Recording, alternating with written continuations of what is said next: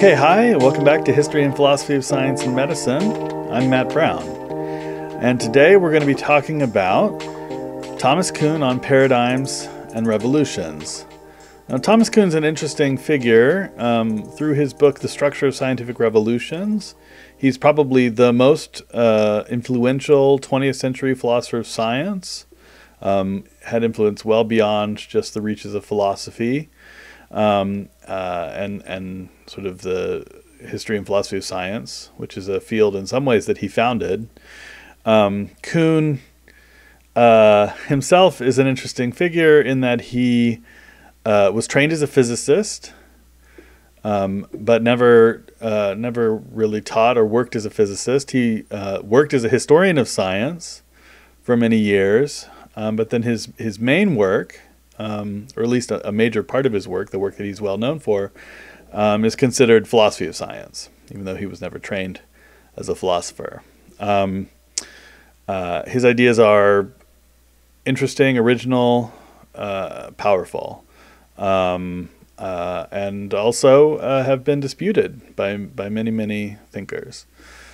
And what Kuhn does that was somewhat original, unique for the time, is he insists that we think about the nature of science in a naturalistic way, that we base our thinking about science in history, in the historical evidence, and also in our knowledge of psychology and other fields like that. Now, Kuhn begins his famous book, The Structure of Scientific Revolutions, with this thought: history, if viewed as a repository for more than anecdote or chronology, could produce a decisive transformation in the image of science by which we are now possessed. So let's talk for a moment about images of science. There is what we might call the old image of science, and this image might be something you see in philosophers of science. It might be something that you see also among scientists and the general public, how they think about how science works. And according to the old image, science is a rule-governed activity.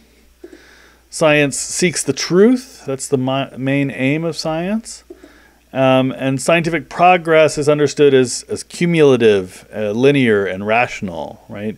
Through the scientific method, scientists progressively add more and more to our store of knowledge. That's sort of the image of science that Kuhn thinks is not defensible in the context of history.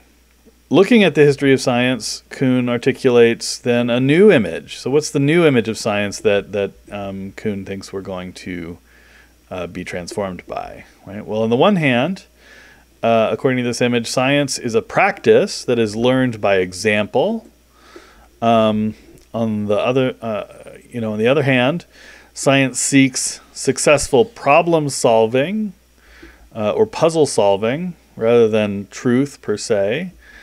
And then scientific progress is nonlinear. It's not a process of steady accumulation, but it's an alternation between relatively steady and stable periods of the growth of knowledge and revolutionary periods. So Kuhn gives us a dynamic picture of science, how science works, that looks a little bit something like this. Science begins in a kind of pre-paradigmatic period, right? Or proto-science or pre-normal science, he might call it, in which the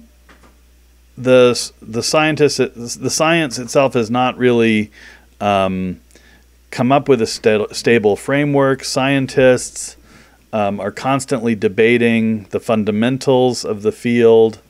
And each scientist has to kind of invent everything in the field from the ground up, right? The main mode of communication in pre-paradigm science are sort of long treatises, book-length treatises, and very little reliance on the work of previous scientists. Eventually, if their work is successful, pre-paradigmatic scientists will come to consensus around a paradigm, a particular result or set of scientific results, a way of doing things that is exemplary, that is provides a model for future research, right? So, Newton's Principia, Aristotle's Physics, Ptolemy's Almagest, Darwin's Origin of Species, all provide paradigms of scientific achievement and explanation, of theoretical and empirical success that lead to a practice of normal science, which primarily is attempting to work on the plan of the paradigm, to extend the type of solutions the paradigm provides to new areas, to articulate it further in more detail with more precision.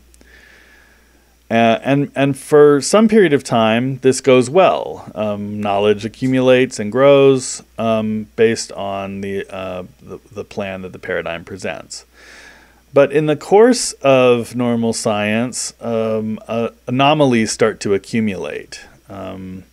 Intractable problems, phenomena that don't easily submit to the methods that the paradigm prescribes. Events that the theory cannot explain.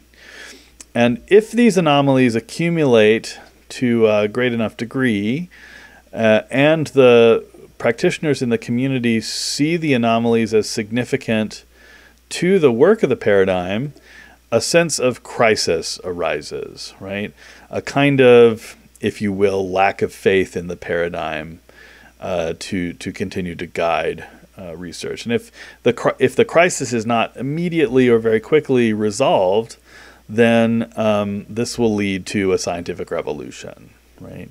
And what happens in a scientific revolution is that you return to something not unlike the pre-paradigm state. It's not exactly the same as the pre-paradigm state, but what you do have is you have debate about fundamental issues, and you have many now competing paradigms arising as alternative candidates for how to continue to work, how to continue to do science in this field in order to address the anomalies.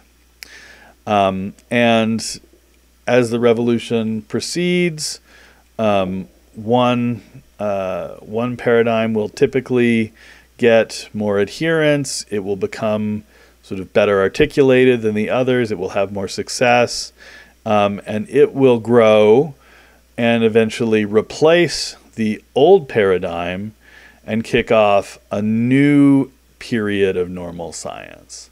And so it's a fully kind of cyclical account of the dynamics of science. And Kuhn purports to trace this dynamic throughout the history.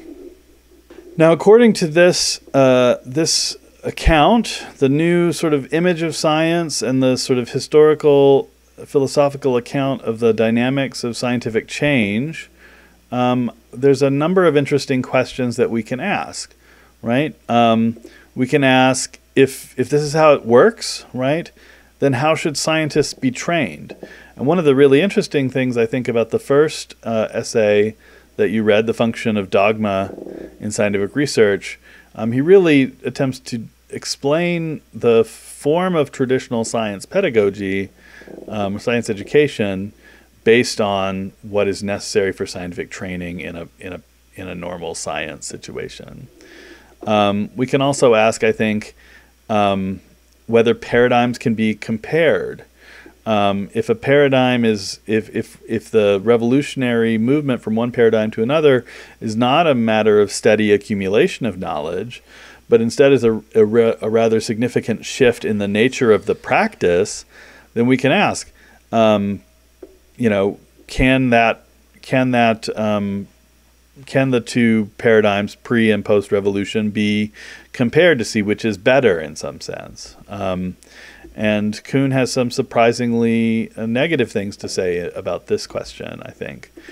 And we can also ask, are the revolutions rational? Do they make progress? Is the replacement of one paradigm by another a form of progress or not, right? And we can ask, does science get closer to the truth over time? These are some of the questions that this kind of radically revolutionary picture of science can raise for us. So those are some of the things I'd like you to think about going into our discussions today. If you have thoughts about that, please make a note on the Discord, bring it up in class, or make a comment here on the video. Also, you can respond to some of the discussion board posts that have been posted. Some really interesting stuff there as well. So I look forward to discussing this material with you, and otherwise I'll see you next week.